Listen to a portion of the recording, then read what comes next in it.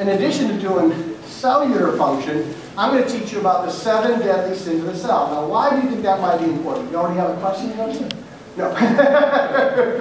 And by the way, you can stop me anytime for questions. I have no, it's not like I planned this speech or anything. I just come here and start doing what, works through me. But anyway, the 7 deadly sins of the cell and cellular function, because I think it's really, really important for you to understand. Now, I was going to say, why do you think cellular function is important? I'll take anybody's answer. Why is cells important? We are made up of cells. Thank you. I see why you're sitting in the front. This is great. So the cellular function, you have 80 trillion approximately cells. They're in a constant process. They're in a process of either growing in a healthy direction. Every cell of your body is growing in either a strong and healthy direction or is diseased and it's going the other way.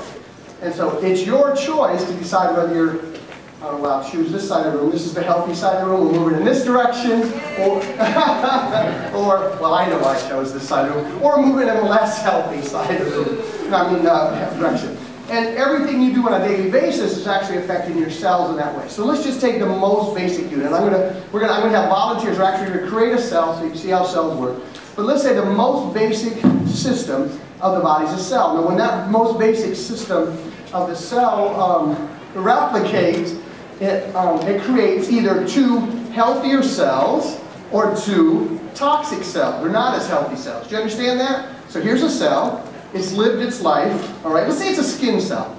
Everybody knows skin cells. Skin cells, they're replicating every 21 days, right? Every 21 days you have brand new skin. So when that skin cell is sunshine and everything like that, it decides. These 2 up here are also a problem. We won't go into that. All right, so when these cells split, then they create either 2 healthier cells for your skin, or they become less hydrated, less healthy, less thick, and then your skin goes slowly, little by little, downhill. So that's the most basic concept, the most basic unit of a cell. And you don't realize that, but you are literally replicating trillions of cells on a daily basis. Trillions. And there's a number of things you can do to make those cells healthy. You're spinning the DNA and all this. That comes from the nutrients that you need on a daily basis. The average person is not creating enough cells. That's number 1. And I'll go into how to deal with those. Number 2, cells that don't know when to die. So cells that have not picked up what's called the apoptosis message that says, stop replicating. You're no longer a healthy cell. So if we take this cell here, and it's supposed to replicate, let's say, 40 times. Okay, so it's got a message, it's got built into its DNA a code that says replicate 40 times. If it replicates 41, 42, 43, it's like a copy of a copy of a copy of a copy, but it's not, it doesn't have the proper telomerase or somatic cells or anything like that. It's not good anymore. And so that cell is what we would call a mutation. Almost every form of cancer is a mutated cell, a cell that has not, it's a stubborn, hard-headed cell because they're a woman's cell, but that would be a problem. Never mind, I won't do that. But it's a hard-headed cell that won't quit. And because of that, I did tell some people to bring fruit, so anyway, because of that, it literally does not die when it's supposed to. That's a big, big problem. Think of this. Think of every cell of your body never knew when to die. You know how big you'd be? You know how gnarly and smelly and sticky you'd be? Like this. You just dragging around all kind of dead, ugly cells. Zombie-like. Right? Thank God for death. I mean, it's the circle. There are cells that have lived long enough. They need to complete. If your cells never die like they're supposed to, I mean, seriously, think of how you look. That's not a pretty thought, right? Oh, very good. I will go into that because that's a message issue.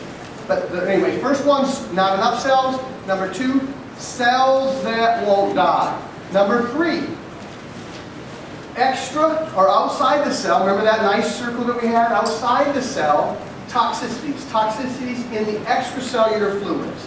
And those can be, and by the way, the number 1 cause for extracellular toxicity, the number 1 cause for extracellular toxicity is dehydration or not drinking enough water. You are about 70% water. If you're not drinking, let's say at least half your body weight in ounces in water a day, your body's trying to clean itself with old water.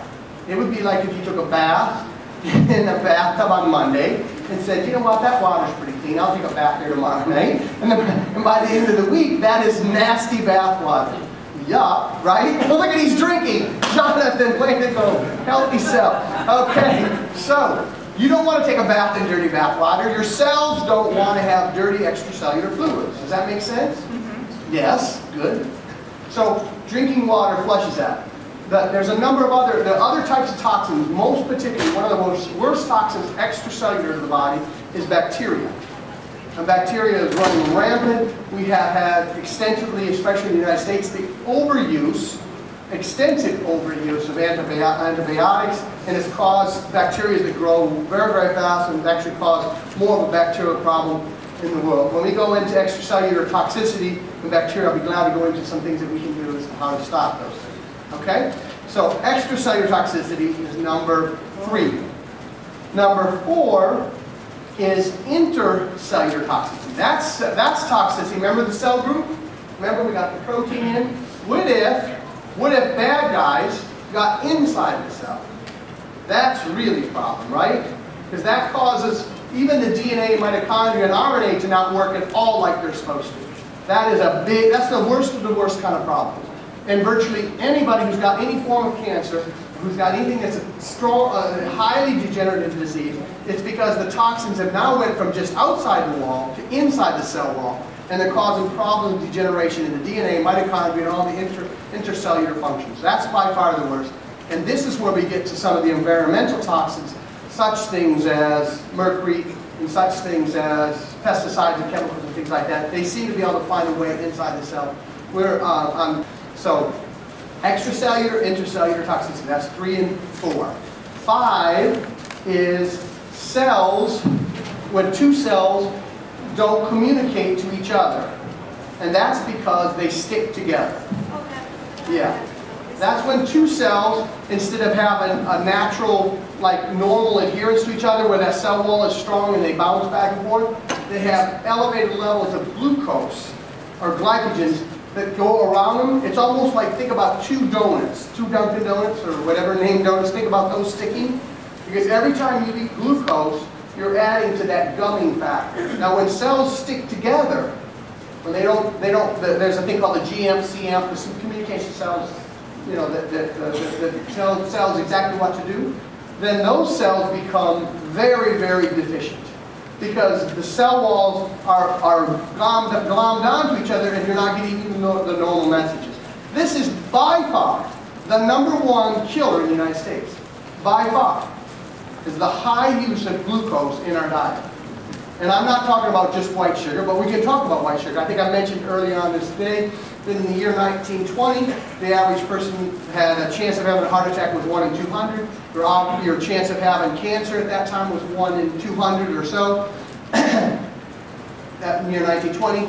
In the year 2010, you're 1 out of 3. Count around you.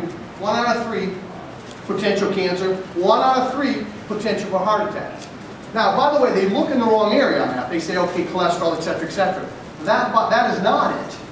It's the high use of glucose. We went from eating 5 pounds of sugar in the year 1920 to over 200 pounds of sugar per person in the United States in the year 2010. A few nights ago, we celebrated an incredible thing called Halloween. Did you know, on one night, more money is spent on sugar than is spent on children's vitamins the whole year? Did you know that, right? Right. $1 billion. Total, the whole thing. I've heard that number, I've heard other. More money was spent in one night for sugar than is spent on children's vitamins across, add all the children's vitamins makers together. They don't even come close to the amount of money spent for candy for Halloween. And it just goes on and on. When I used to be really active in practice, I used to see the kids would come in from around this time, 1st of November, and Dr. Richards, and they said that they have earaches and ear infections and runny noses and stuff like that. And I thought, oh, wow, this is interesting. Oh, it's cold and flu season. It's not cold and flu season. It's Halloween. You mix them up so badly with sugar.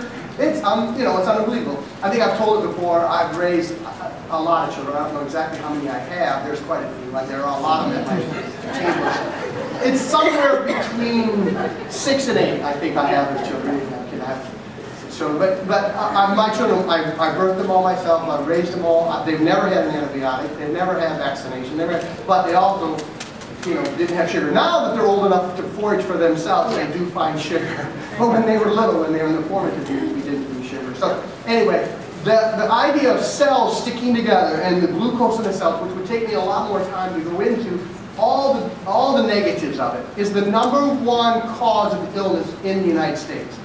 Because these cells have to communicate to each other. It's like if two people sitting to each other would never talk, and that link of information that we were talking about, that doesn't happen, then there's no way you can have a happy body, healthy body. And this literally messes up the receptor sites. It just gums up the whole process.